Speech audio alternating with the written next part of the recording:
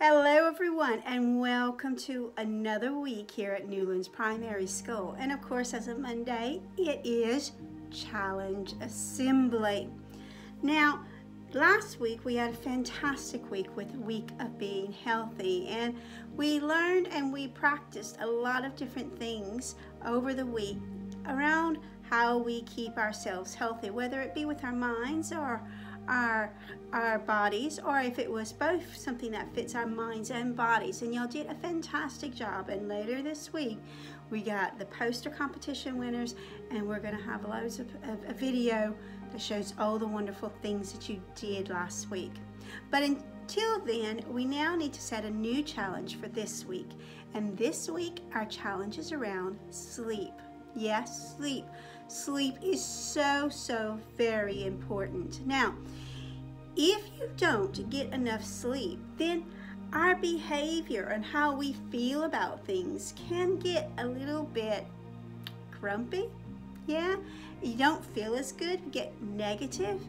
And so it's really important that we get enough sleep. Now, children need to get a lot of sleep. Now, if you are 3 to 5 years old, so if you're 3, you're 4, you're 5 years old, you should be getting 11 to 13 hours sleep.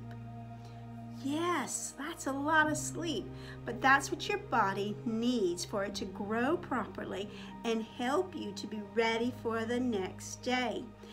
If you're 5, 6, 7, 8, 9, getting to be around 10, then you need 10 to 11 hours sleep. Now, most of you in school, that's what you fall under.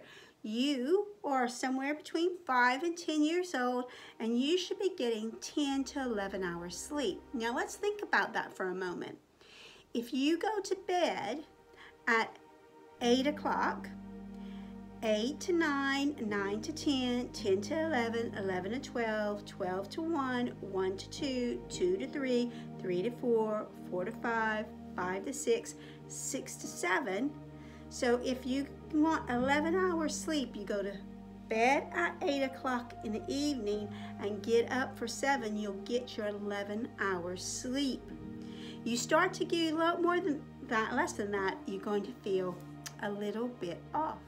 Now, I know a lot of you don't get that much sleep, and because of that, you might feel grumpy in the morning, you won't want to get up in the morning, you won't feel like having your breakfast in the morning, and everything gets a little bit more negative. So it's really important that you get your sleep. Now, if you are in year 6 and you're 10, 11 years old, they say that you should start being around 8.5 to 9.25 hours. So maybe a little bit less sleep, but sleep is really important. This is the time that our brains relax and our bodies grow. That is when most of our growing happens, is at night. Now, I just can't sleep. A lot of children tell us that. I just can't sleep. Mind's buzzing. Now, there are a lot of things that you can do to help you to sleep better. One of the things that would help you to sleep better is not to use any devices like your phone or your tablet or the TV for about an hour before you go to bed. The lights in the TVs and the tablets and your phones helps to makes your brain think that it's still daylight and that you shouldn't be sleeping, so that could be a problem. But also, it doesn't help your brains to relax.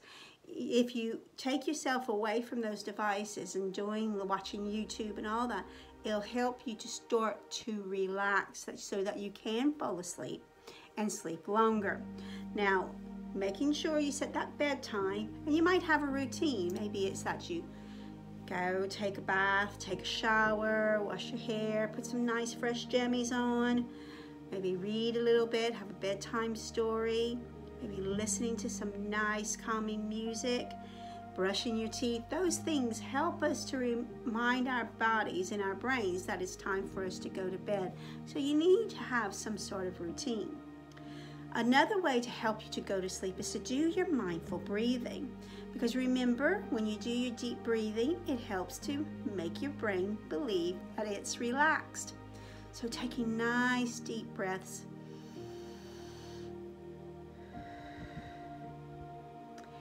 Doing that for 2 or 3 minutes, really taking lots and lots of deep breaths will help your body just to relax. While you're laying down, do that. That can help as well.